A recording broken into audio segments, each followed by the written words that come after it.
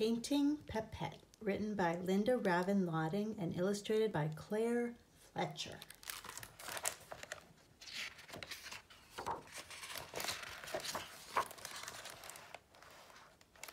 Josette Bobette and her rabbit Pepette lived at number 9 Rue Lafayette, Paris.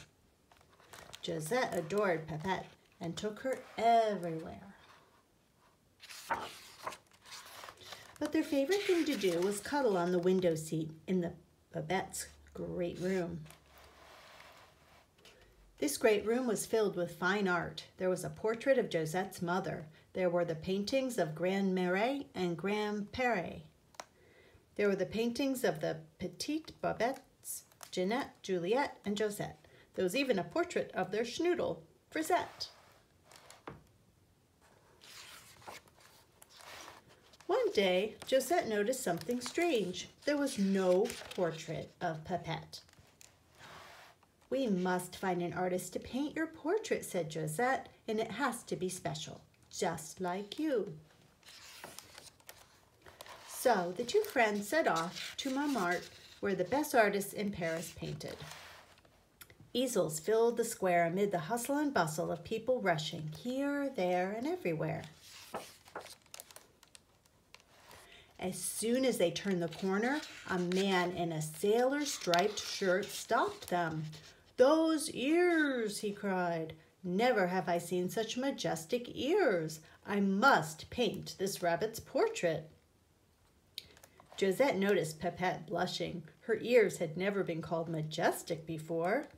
"Magnifique," said Josette. "We're looking for an artist." The painter propped open his easel and filled his canvas with not one, but 2 button noses and 3 rabbit ears. When he finished, he waved his paintbrush in the air and declared his painting a masterpiece. "What do you think?" he asked. "It's nice," said Josette. "It's just that Pepette has only 1 nose and 2 ears." And Pepette had to agree.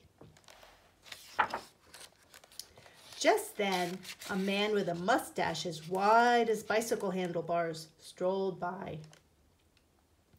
"What a divine creature," he said, twirling the ends of her whiskers. "Please, I must paint the very essence of her rabbitness." The man painted a most unusual portrait. "You like?" asked the painter, motioning to his canvas. Josette stood back. "It's imaginative," she said, trying to find just the right words. "But you painted Pepette quite, well, droopy." And Pepette had to agree. Moments later, another painter wandered by. He stopped in his tracks when he spotted Pepette. "That nose, like a faint star twinkling in a misty velvet night." As he bowed to Josette, a shock of black curls flopped over one eye. "May I paint your friend? My easel is across the square." "Pepette would like that," said Josette. "Certainly this artist would paint just the right portrait," she thought.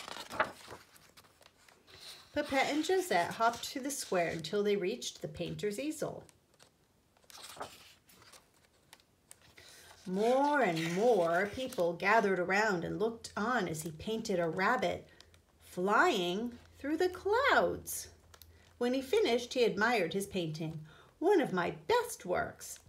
"I like the clouds," said Josette, "but Pepette doesn't like to fly. She's scared of heights." And Pepette had to agree. "That rabbit," said another painter. He peered at Pepette through his round spectacles. "What a colorful lady, balloon blue, pansy pink, and radish red." Was he talking about Pepette, wondered Josette.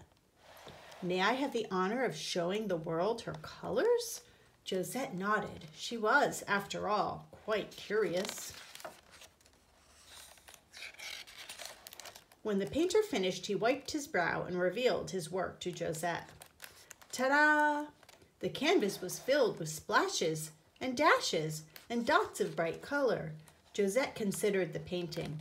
"It's awfully colorful, but Pepette isn't pink." "Ah, yes," he said, But through art, we can see the world any way we want.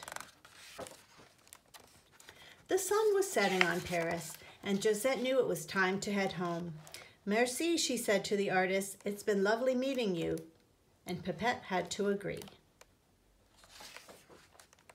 That evening, at number 9 Rue Lafayette in Paris, Josette and Pepette cuddled on the window seat in the great room. Josette sighed. She had hoped that Pepette could have a portrait that showed her wonderfulness, with her soft gray ears that listened to her when she was sad, with her heart-shaped nose that twitched when she was thinking, and with her soft arms that held her tight. She had so wanted Pepette to have the perfect portrait. Suddenly, Josette realized what she had to do. What do you think? And she painted the perfect portrait. It was special, just like Pepette. And Pepette had to agree.